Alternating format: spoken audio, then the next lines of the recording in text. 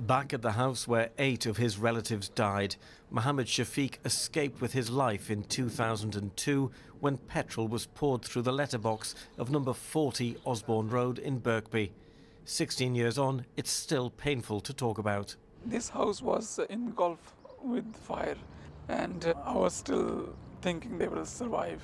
The fire brigade, the fire engines, they were here after a few minutes, but what didn't help was the use of petrol, and with that, it just happened so quickly, the fire spread so quickly, and people inside, they had very little chance of survival.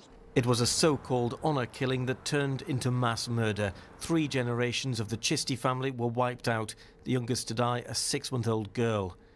In 2003, 3 men were convicted of murder and manslaughter, but a 4th, Shahid Mohammed, the prime suspect, skipped bail and fled to Pakistan.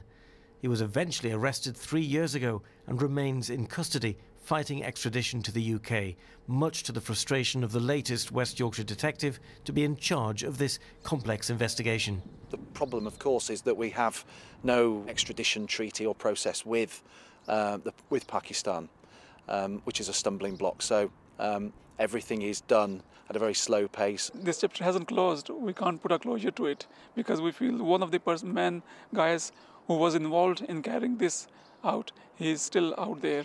Meanwhile, there's a belief people in Huddersfield may still know more about what happened and are yet to contact the police. If anybody does have any information, for the sake of this poor family who have been so dignified, so stoic, but have just suffered the most unimaginable trauma and grief, please come forward.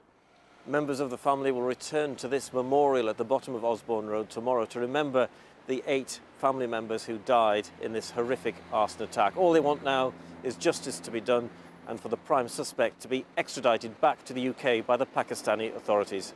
Ian White, BBC Look North, Huddersfield.